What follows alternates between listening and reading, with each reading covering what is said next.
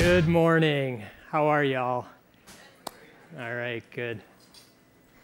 Could I have the lights down just a titch, please, so I can see up, so I can see the audience? Thanks. How many of you lead busy and stressful lives by show of hands? Okay, I think I got about 100% of you. I do too. I'm married. I've got 2 children. I enjoy spending time with my family, my friends. I'm a business owner. I'm an entrepreneur. I'm involved in my community. I'm a busy person, just like you. How many of you take time during your day to check in with yourself and find out how you're feeling, both emotionally and physically, by show of hands? Okay, great. Well, I learned a great exercise that I want to share with you and have you participate with me, and it's called busy schedules. And so what I'm going to ask you to do is please sit upright. Bring your attention to your posture. Not too rigid, not too soft. And then just gently close your eyes. And focus in on your breath. Breathing normally in through your nose, into your midsection, and out through your nose. Breathing in normally. And now in your mind's eye, I'd like you to picture a typical busy day. Where are you? Get a vivid picture of that. What time is it? Who are you with? What are you doing? Grab a good picture of what that busy day looks like. And now check in. What's it feel like? What emotions are you feeling? Maybe you're excited. Maybe you're frustrated. Calm, stressed out. Just identify those emotions. Hold on to them for a minute. And now, what physical sensations do you have? What's your body feel like? Tired? Energy? Maybe your back feels tense. Maybe you have a headache. Tap into the physical emotions for a minute.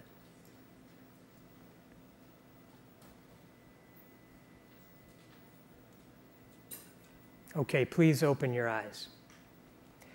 Who could share with me some of the emotions you were feeling during your busy day, or some of the physical sensations you had? Please just yell it out. Help me out here. Stressed? Thank you. Lack of focus. Overwhelmed. Energized. Tightness. Tired. Yes. When we check in and we are able to feel those emotions and understand where we're at any given moment during our day, in the present moment. And knowing the reactions that can come along with those, it can make a big difference in how we show up with those around us. So please keep that in mind as I continue on with our talk together. I want to share a little bit with you about my story, and I'll start in 2005. It was less than 1 year after I had sold my business to a public company. And I'd happened to be on vacation that summer with my family in northern Michigan at our home. And it was a beautiful day. And they were out enjoying it, as they should have been. And I was inside working and frustrated, angry. I felt out of control, verge of tears, and I looked over at this chair. And I said to myself, Rob, go sit in that chair and breathe in and breathe out. And I did. And I actually felt a little bit better. My problems didn't go away. My frustrations were ever present, but I actually felt a little bit better because I checked in. I got aware of the present moment. Growing up, I had all types of health issues. I had severe asthma. I had eczema, which is a skin disorder. I had a heart irregularity, and I think I may have been one of the first children that had a peanut allergy. Sorry about that to those that have young kids. I think I started the trend there. I also was dealing with many family issues, and they were causing me a lot of stress and anxiety. But on the outside, you would have never known it. I was really organized. I was studious, and I always showed up and did the right thing. But I later found out that these were all symptoms of obsessive-compulsive disorder. In 9th grade, I started selling blow-pop lollipops out of my locker with my best friend, Joel Perlman. That is him on your right, on my left. And we'd have kids lined up and down the hallways. We'd buy those things for a nickel and resell them for a quarter. Best business and margins that we ever had, even to date. And it would only make sense that after we graduated college with very little in the way of prospects for a job, that we would start our own company together out of our basement. And that was in 1991, and we started the company that we own and operate today together called imageOne. Right after starting my business, about a year later, I decided to get married. And 2 years later, my wife and I had our first child, our son, William. And in that span of time, starting a business with my best friend, getting married to another one of my best friends, and having a child did not help with the stress and anxiety that had been building up over the years. And somewhere along the way, I realized I wasn't as good of a person that I wanted to be, but more importantly, that I needed to be. And so back to that chair, that's the time in my life I like to call pre-chair Rob. And the day that I went and I sat in that chair is the day that I realized that maybe this mindfulness meditation thing might be useful to me. But I'm a pretty skeptical person, and I'm also a fact finder. So I decided to dive in and become a student and a practitioner. And I learned that there had been 6,700 studies on meditation since 1972, 4,500 alone in the last 10 years, all of which exude the benefits of meditation. I learned that branches of the United States and British military were teaching meditation to their servicemen and women. And I also learned that companies all over the world had been incorporating meditation into their health and wellness programs.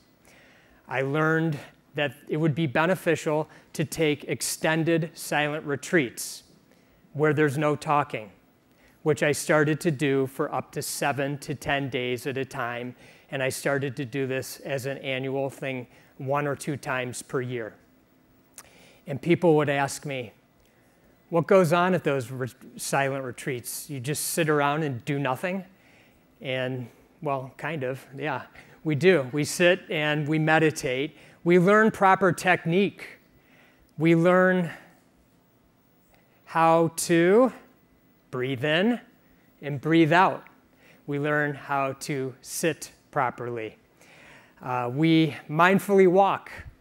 We mindfully eat, and we do some stretching and yoga to make sure that we stay limber. As a rule of thumb, there's no talking, there's no reading, no writing, and if you can help it, no eye contact. So it's been something that's been very beneficial to help me hone in on my meditation practice. And I'd like to share with you what I've learned over the past 14 years in doing this practice this morning. So I'm going to ask for you to get yourself comfortable and sit forward in your chair if that's comfortable for you, and sitting upright. If it's not comfortable for you to be off the back of your chair, that's okay, but ideally you want to be holding yourself up. And gently place your hands on your legs. And make sure that your feet are apart, not together. And bring your awareness to your feet, firmly planted on the ground. Feel your feet in your shoes if you're wearing them, or on the ground if you're not. Feel what that feels like. Maybe your shoes feel tight or loose. And now bring your attention to your hands, resting gently on your legs and what that feels like. The sensations that you're feeling. And now your attention to your bottom on the seat. Maybe the seat's soft, maybe it's hard. And now bring your attention to your posture. Seated upright, not too rigid, not too soft. Now slightly bring your chin down and your gaze down, about a foot or so in front of you, kind of like a fuzzy gaze, or like if you're like me, I prefer to close my eyes. And now bringing your attention to your breath, breathing in normally through your nose into your midsection and out through your breath, through your nose. Again, breathing normally in through your nose, down into your midsection, and out through your nose.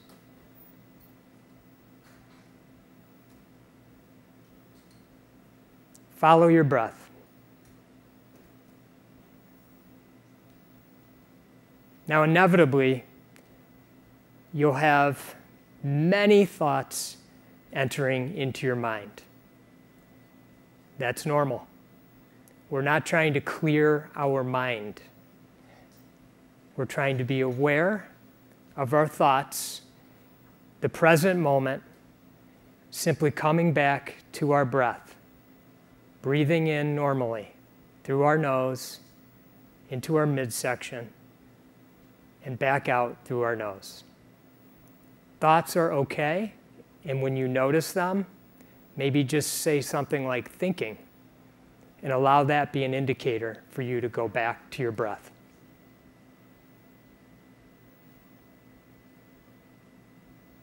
You'll also likely be hearing some noises. There'll be some shuffling, somebody might sneeze or cough, a phone might ring, the staff might be moving some silverware or plates, or a siren from an ambulance might go by. That's just life happening around us. You don't need the perfect place to meditate, to check in, to become present and aware. Let those noises just be an indicator to you to come back to your breath and breathing in normally through your nose to your midsection and out through your nose. Being aware of the present moment, right here, right now.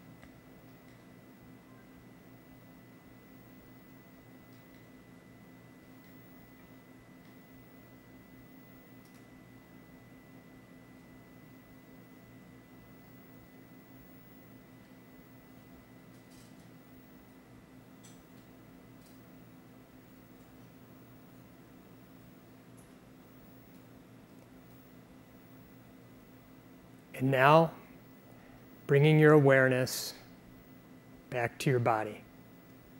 Your feet firmly planted on the ground. Your hands resting gently on your legs. Your bottom on the seat.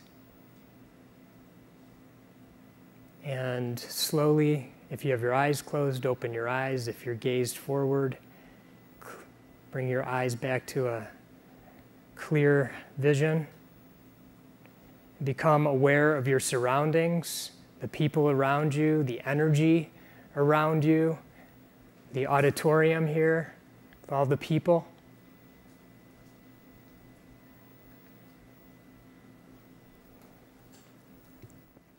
You just checked in. When you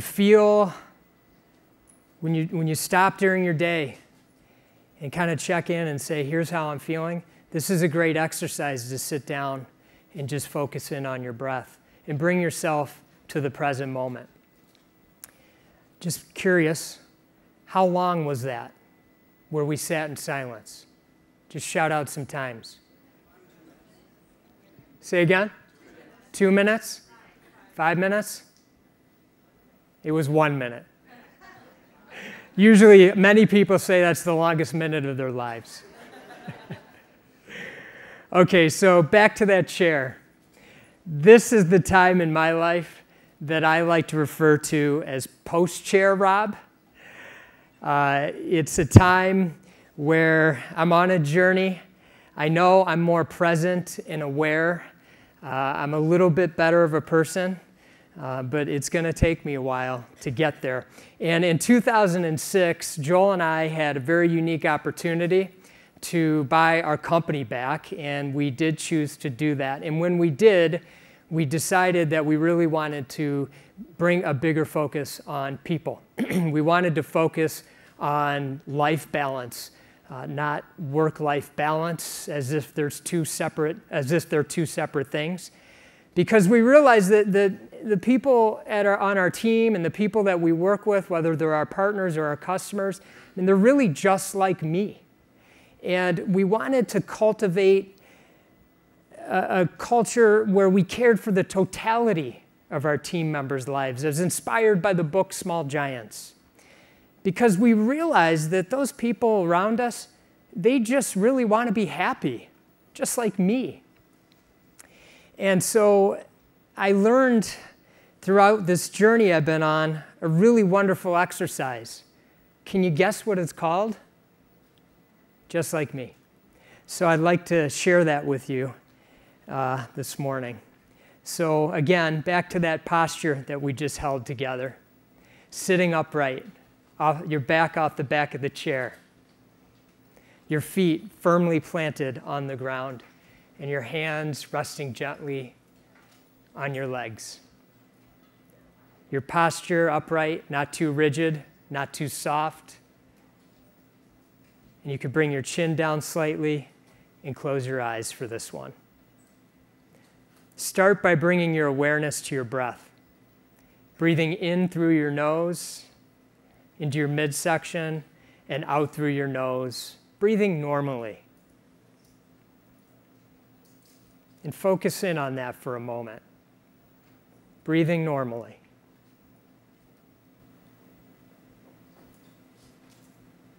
And now in your mind's eye, I'd like you to picture a mirror. And I'd like for you to look into the mirror and see yourself. Take a good look at yourself. Look in the mirror and wish yourself love and kindness, health and healing, safety and security. And follow my words. Look in the mirror and wish yourself love and kindness, health and healing, safety and security.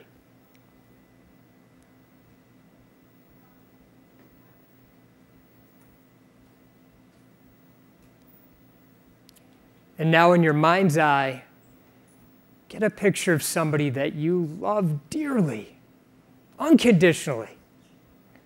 Get a good picture of them in your eyes. And wish them love and kindness, health and healing, safety and security.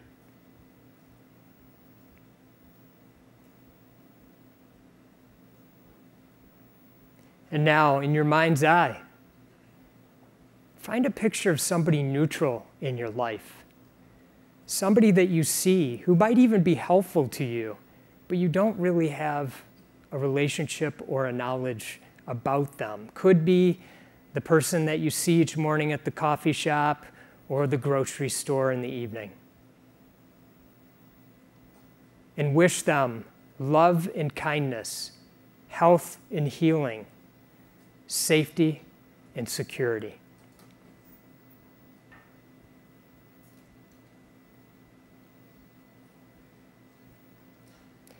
And now, in your mind's eye, find a picture of somebody that causes some challenges for you in your life. Maybe a more difficult person, causes you a little angst at times. Get a good picture of them. And wish them love and kindness, health and healing, safety and security. They're just like you. They just want to be happy.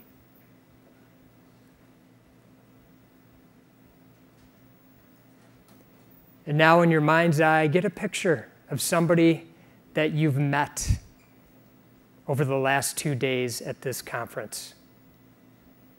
A new friend, an old friend, somebody that you just saw across the way. And wish them love and kindness, health and healing, safety and security. And maybe, just maybe, you'll share that with them later. And now, briefly take yourself up above the earth, not too high, but far enough that you can see the 7 or 8 billion people going about their days and nights, looking down on them and wishing them all love and kindness, health and healing, safety and security. Because whether you agree with them or not, they just want to be happy, just like me.